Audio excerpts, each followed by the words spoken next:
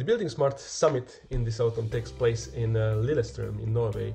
Unfortunately, we cannot be there in person, but there was a beautiful challenge that we wanted to bring a solution for, and that was to go through this entire buildingSMART workflow of creating an IDS. On the very first day, we were focusing on the creation of an IDS, and that's something that I want to show you right now, how Planoly solves that.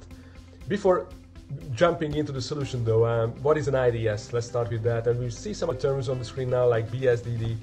So what are those expressions and how do we tie that into Planoly? An IDS is a standard that defines information requirements in a way that is going to be readable by humans and interpretable by computers. How do we do that in Planoly using bSDD, which is the buildingSMART data dictionary? If I jump back to Planoly, I created a nice project. The summit takes place in beautiful Lillistrom, and I set up those buildingSMART links, buildingSMART data dictionary links that are going to be relevant for our project now.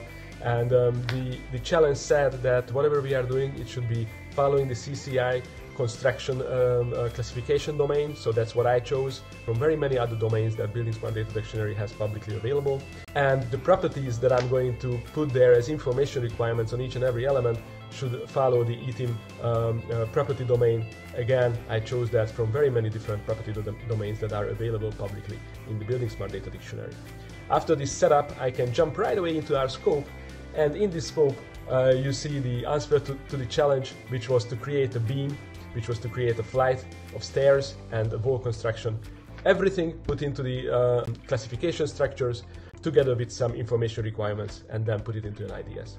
So what we see here now is the end result. The steps to take to get there is pretty straightforward. Actually, I've just created an element, and because we are linked to the buildingSMART data dictionary, or if I start typing in, for example, the beams as I see it on the screen above, it brings up all the entries in the buildingSMART data dictionary together, not only with the right naming of that element, but also with the right classification coding. If I bring up another example, maybe that's going to be a little bit more fascinating.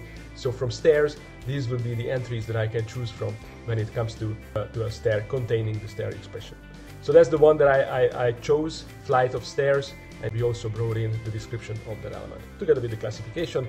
We also defined what the IFC entity should be. So in case of beams, we are using IFC beam, IFC stair flight, of course, and IFC wall are the entities that we will be preferring. Now, the next step is once we defined these elements, put them into a certain purpose, a milestone, a stage. So we just created one which is called the BS Summit. Of course, we would be able to create multiple use cases, because for each and every use case, we might have different information requirements, different geometrical aspects, different companies, people being involved and responsible. We only created this one milestone for now.